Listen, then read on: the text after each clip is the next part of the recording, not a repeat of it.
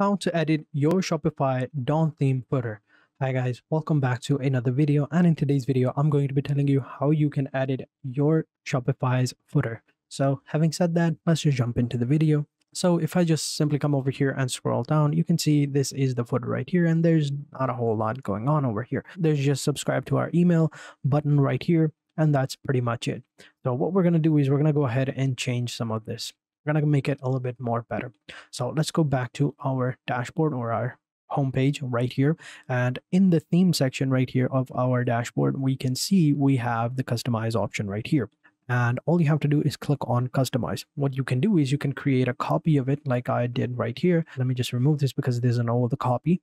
Now, to create a duplicate, all you got to do is click on the three buttons and click on duplicate, and that will create a copy of your website. Now, what this will allow you to do is this will allow you to go ahead and customize and play with this theme while the original is still online and it's still okay and working. So because of the duplicate, what we can do is if we even make some sort of mistake, what will happen is the original won't be affected, right? So that's why it's important to create a duplicate of your website. All right, so once it's done, all you got to do is just simply click on the customize button to open up the customizer.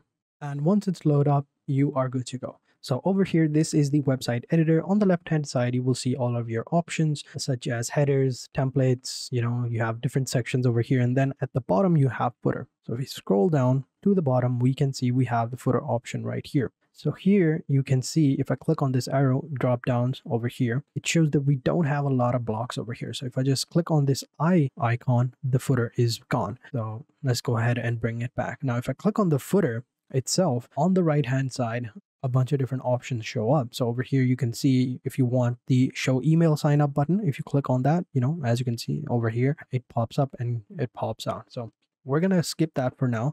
And then over here, we can see what else do we want to add. We want to add policy links over here, payment icons, enable language selector, and all of that. Now, if you want to have all of these, you have to go ahead and, set them up. So over here, as you can see, to display your social media accounts, link them in your theme settings. So if we click on the theme settings, over here on the left-hand side, you can see you have a bunch of different options. Here, you can see the social media icons. So over here, just enter in your Facebook links, your Instagram link, YouTube, or any other social links that you want to add. You can add that over here.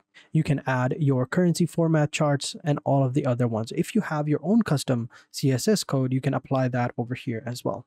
So let's go ahead and move on. Let's click on section and move back to the footer. So here you can see in order to add all of these different options, you have to go ahead and enable them and add them within your settings. And at the bottom, we have theme settings. And over here, you can see some different theme settings. And here you can go ahead and add an image, add headlines, description, and add your social links. And at the bottom, you have a custom CSS code. So if you wanted to add your own custom CSS or your own custom theme or template, you can add it right here by adding the code and you should be good to go. So let's go ahead and add some different sections. So over here in the footer section right here, if I click on add a section, we can see we have two different options. We have email sign up, custom liquid, and video background. This is a custom template that I added within the code, so we're not going to go ahead and do that. And then you have these options right here, which is announcement bar, which I have already added. So if you already have some apps that you have added, you can go ahead and use them right here as well. So in the custom liquid, if you click on it here on custom liquid, and what this will do is you will have to go ahead and add your own custom liquid app. So over here, you have to add your own app snippets or any other code that you want to add.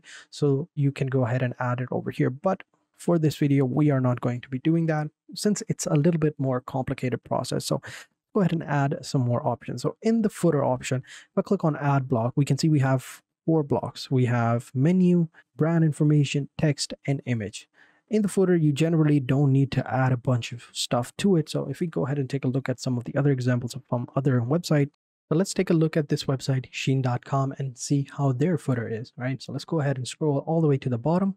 And here is their footer. So over here, you can see we have pretty simple, footer right here. We have their social media links on all social media platforms, their application, their email sign up. We accept the following payment methods right here. And here are all of their quick pages link. So we can go ahead and use this as an example and add it to our store. So let's go ahead and create something similar to that. So to do that, let's go ahead and click on add footer.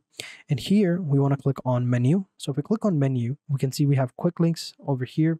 And over here, we can change the footer menu right here. So if you click on change footer menu and click on change menu, here we can see what type of menu you want, right? So over here, you can create a menu. Over here, you can create customer account, main menu, footer menu, and main menu. If you select main menu, then all of the main menu from your header are going to be available over here. If you select footer, of course, it's footer. But if you click on create new menu, you can create your own navigation links over here. So here you can add title, and over here you can add the items that you want. So let's go ahead and say custom footer right here. That's the name, and click on add items. And here we can paste the link to all of our items. So let's say we want a search option or a collection, right? That looks good. We can select our collection over here. If you don't have any particular collection created, you can come over here underneath the product section, open it up in another tab. And here in the product section, we can go ahead and see we have the collection option over here on the left-hand side. And here we can go ahead and create a new collection. So let's go ahead and create a new collection for our footer. And I'm going to call it jewelry. And then over here, we can go ahead and add our product. So there are a couple of ways to add it, either manually or automated. If you select manually, you have to add them manually, of course. But if you select automatically, existing and future products that match the conditions will set to automatically. So here you can go ahead and select that. And over here, you can select the point of sales. And over here, you can add the tag. So if you've added the tags to all of your products, then you are good to go. So here you can see you have a bunch of different tags. So let's say we want the jewelry over here, right? Since this is jewelry, so we can go ahead and select all the jewelry. So we have pendants, all right? Go ahead and add other ones such as anchor. We'll add the other ones. Beads all are also considered jewelry. So now choker as well. So we can go ahead and one by one do all of these. And here we have some collections that I've created. We can go ahead and add them to our links. So here we will find them. So let's go ahead and click on add links, and here we can go ahead and search for it. So here we can see we have collections. If we click on collections, it'll load up, and now we have all these collections. So let's go ahead and select men and click on add. We'll have to do this manually. So here we have another one. So we'll go ahead and add collections. We'll go ahead and add men's jewelry. Click on that. There we go. We can add another menu item. Click over here, click on connections, and go with women. And another one will do the same thing for women's jewelry. And there we go.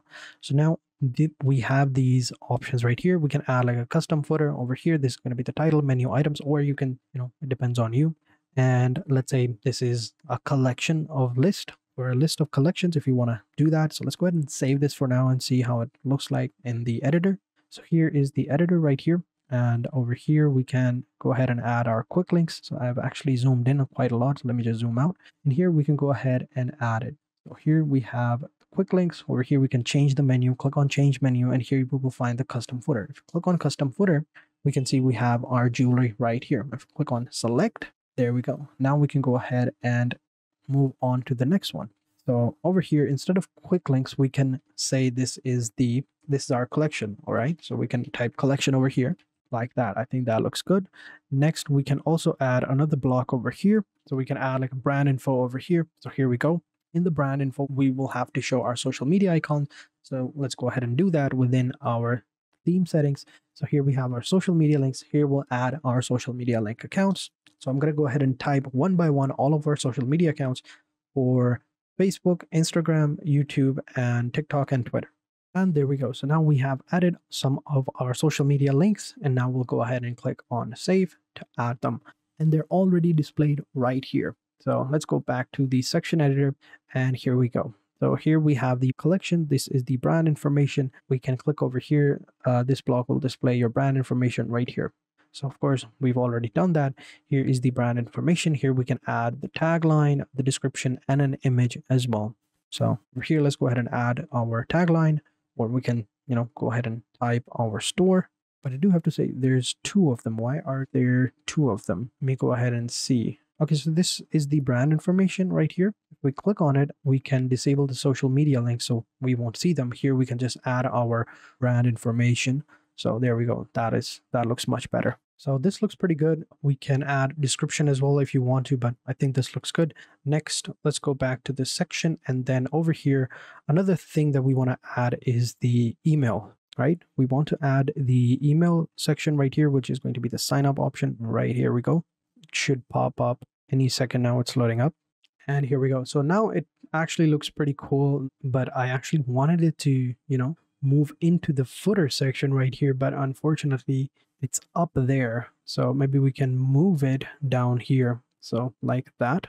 No, it's not. So I forgot, within the footer section, there is already an option to show email signup. So we just have to turn that on instead of adding an entire section. So that way it will encompass all of our footer. So our footer should now look complete.